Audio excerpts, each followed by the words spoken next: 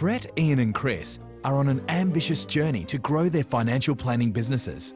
But their plans will come under razor-sharp scrutiny from a panel of industry heavy hitters on Judgement Day. To answer the ultimate question, would you buy my business? I think Brett and Ian have got a great idea, so really keen to see how they're going to be able to turn that into reality. I think I was on the record as saying that I thought that their business was way too diverse, and I still think that. I think Chris is a very interesting business model. He's an interesting business operator. He's a young bloke with great ambitions, great ideas. But what's next? Being able to sell off a book of clients and focus on his core ideal clients and power his business growth is a really good sign that he's ready to keep going, ready to keep growing. To make sure they're ready for the biggest test of their business lives, we've teamed them up with Uber mentors Robbie, Bennett and Barry Lambert. It's very important you spend those resources on people who are going to generate some income for you. Yes. You've got to be brutally honest with yourselves with that, brutal. So you've got $1 million debt with $1.2 million revenue, and you want to borrow $2 million. Yes. I'll tell you what, mate, you want to keep in good with your wife. In this episode of No More Practice, we're taking a long, hard look at the numbers. Welcome to No More Practice Series 3. Financial planner Chris Brown, the founder of Financial Design for Life, has told mentors Barry and Robbie that he plans to sell a parcel of clients. He wants to reinvest the capital from the sale to buy a new set of clients that better fit his business model. Perhaps because of the debt and that business, and get somebody to have a look at the accounting. Barry thinks Chris might be taking on too much debt. So today, Chris is meeting Terry Slattery. Terry heads up the forensic accounting and business valuations practice at DFK. Terry and Chris will take a long, hard look at the figures to make sure the plan stacks up. Terry, you're probably aware, but I'm trying to sell a parcel of clients, some C's and D's, and it's about $150,000 worth of revenue. And we're just trying to find a home so we can inject a bit of capital into our business so we can make a future acquisition. But we can also give an opportunity to a young advisor trying to gain equity in a larger practice or just trying to start out by themselves. It throws up a couple of issues, Chris. First one would be what do you want for this parcel of fees in terms of a price, and therefore what are they really worth? What I find also interesting is that it's a little bit more than you just selling it to anybody. From what you've said to me, like it seems important to some extent where you place it. But it does go a little bit down the road of you having to maybe compromise on what you could get for it. That's right. And so value becomes a very interesting concept too, in the sense that a range of different purchases can have different concepts of what your $160,000 worth of fees are worth. I mean, if someone was to buy them and basically try and run their own standalone practice, well, it's worth an enormous amount less than if I have my existing practice and I simply just slot your $160,000 fees on top of my existing cost structure. So it's always useful from the point of view of you, the vendor, having an appreciation of who you're selling to and potentially the metrics that are running around in the back of their mind as to what it could be worth. Terry's first piece of advice: the value of your business will be dependent on the buyer's business model. The other thing that it threw up though was that there's obviously a repositioning going on strategically inside your firm. And the little bit of research I've done would suggest that you're really pushing hard into this Gen X and Gen Y space. And I'm just a little bit interested as to... Why? Yeah, why? Yeah, look, one, simply, I'm in that space. I've got 2 young children, I've got a lot of debt. I can really empathise with young families. I know what they're going through and I know the hot topics. And that's a lot easier to do for me than sitting down with a pre-retiree or retiree and having a conversation about Centrelink or the thoughts of not going to work anymore. I don't get that. I love your answer, and I'll tell you why. Is that when I did some homework on your business, I was attempting to understand what the fundamental business strategy was and what it was about your business that would make it maybe a little bit different to your competitors. And what I came up with was that yours is what I call a strategy of association.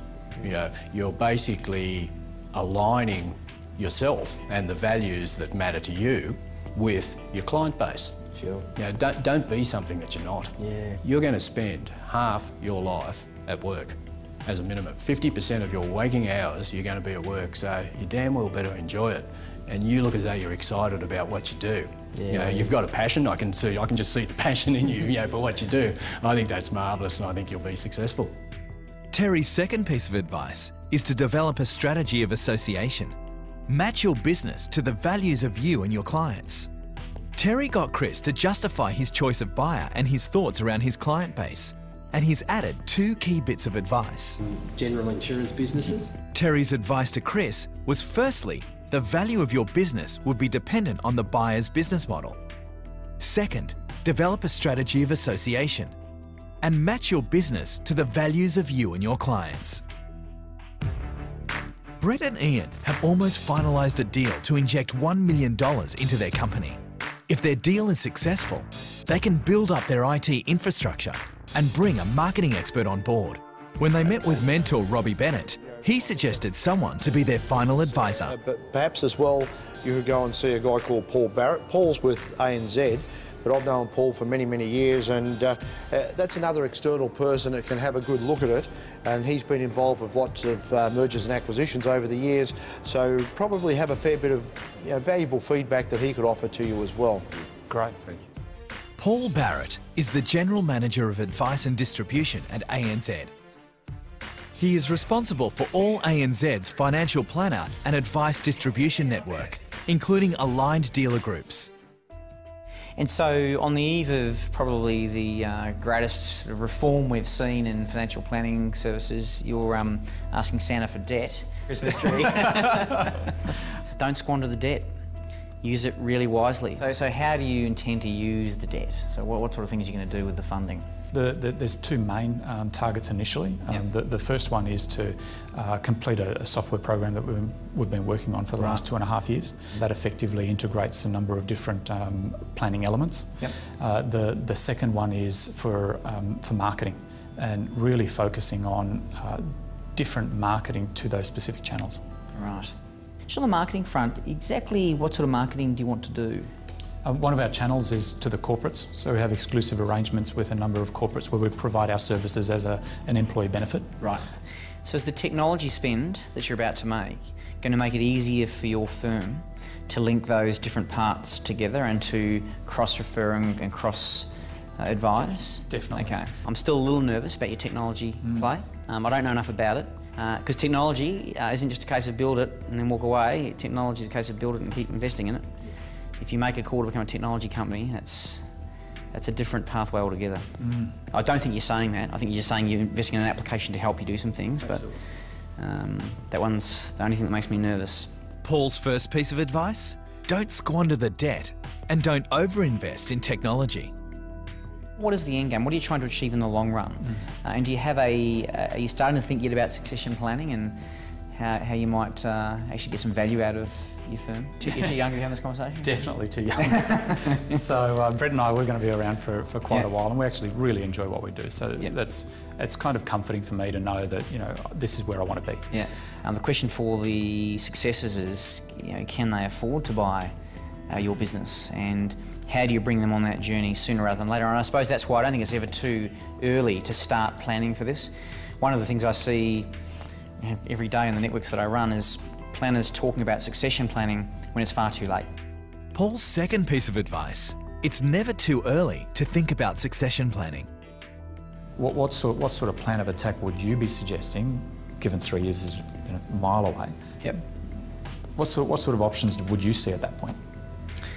Look, I mean, institutional partnership is clearly an option, and that's up to you in terms of your views on the value that a partner adds. But if you want to form a partnership with an institution, the institution can't be a passive shareholder, in my view. The institution's got to be able to demonstrate and add value. Yes. There's got to be a genuine intent on both parts of the transaction to support one another. Yes. So that would be something that I would advise you pay careful attention to, and what the motives of the institution are. But there are going to be, in 3 years' time, I think the value proposition that firms like ours will offer will change dramatically over the next 2 or 3 years, particularly because of the changing regulation. A good example would be around efficiency of the back office. We need to invest in technology, and we need to make that technology investment available to firms like yours to enable you to not just lower costs and improve efficiency, but to provide a much better level of service to your clients in a FOFA world.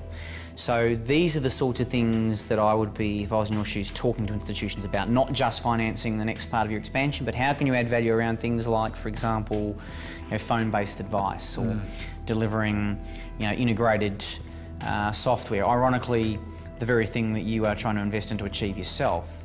Paul's third piece of advice is to make sure institutional partners can add value where you can't. Paul has given Ian some serious food for thought. Don't squander the debt and don't overinvest in technology. It's never too early to think about succession planning, and make sure institutional partners can add value where you can't. Chris now gets his chance to meet with Paul.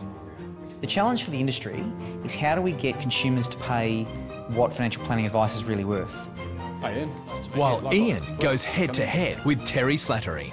I mean, I've seen some of your numbers and your projections look very impressive, but I haven't seen the underlying cash flow. Next time on No More Practice, Judgment Day. If you would like to meet the experts in this show, go to our website, nomorepractice.com.au, and click on the Live Event tab to register for our No More Practice live event. You can view the experts' profiles prior to the event under the Marketplace tab.